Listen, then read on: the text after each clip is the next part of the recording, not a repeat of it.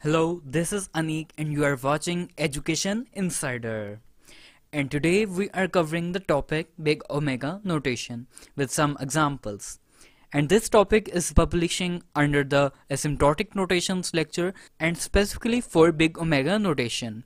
And this topic asymptotic notations lecture has total 4 parts and I'm updating the links of other 3 parts in the description section. So let's start with the Big Omega. So as described in part 1, now let us discuss it briefly. That just same as Big O notation that defines upper bound, Big Omega defines lower bound on a function.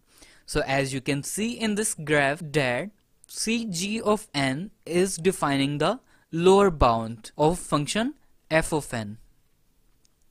So these are some examples that we will be covering in this video. So keep watching for best understanding of Big Omega notation. So this is example number 1 and we need to prove the lower bound, that is Big Omega of f of n function, that is 3n plus 2. So first thing first, let us assume the inequality for Big Omega. But observe that this inequality is now reversed than that of Big O, because here we need to prove lower bound of the function. Okay, so far so good. Let's populate the values of f of n and g of n. So now let us apply some algebraic rules to it. I picked this 3n from here and place to this side.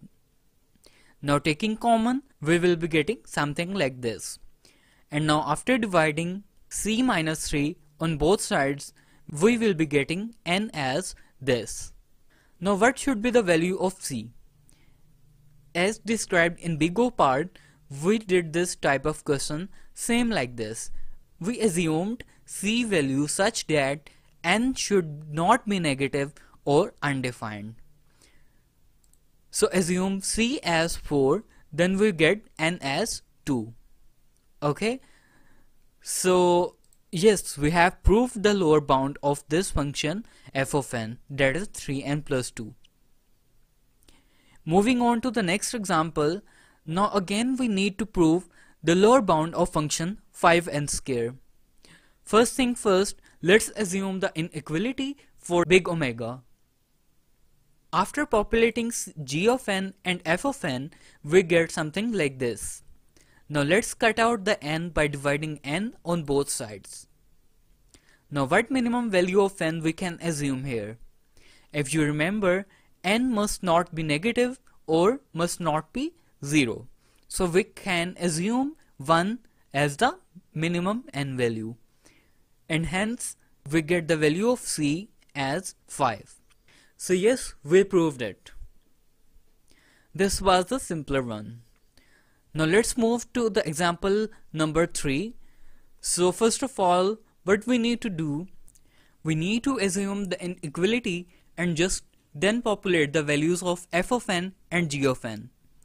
So till now I have explained this method in Big O notation.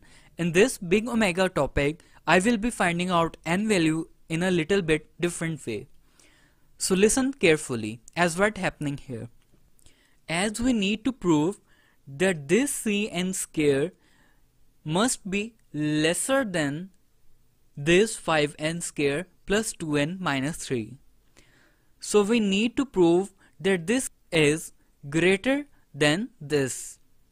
So if we observe the right side, as something positive is adding to this, but meanwhile something negative is subtracting. So we must prove that this whole is positive. So for proving this, we assume this inequality as like this, that is 2n minus 3 is greater than 0. So after doing some algebra, we will be getting n as 2. Now listen, as we prove that when n is greater than equal to 2, then this 5n square plus 2n minus 3 is going to be greater than this cn square. So after inserting the value of n as 2 in this inequality, we will be getting c as 5. Okay, so yes, we proved it. We find out the lower bound, that is c is equal to 5 and n naught is equal to 2.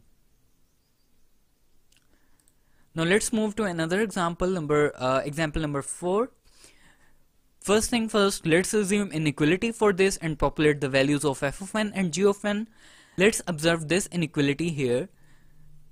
See, this cannot be proved as this right side is smaller than this left side. Okay, so we can simply say that this cannot be proved, so big omega or lower bound of this function cannot be found out. So if you guys find this video very helpful, then do share and subscribe to this Education Insider channel.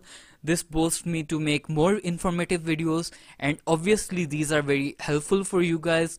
Thank you very much. Bye bye.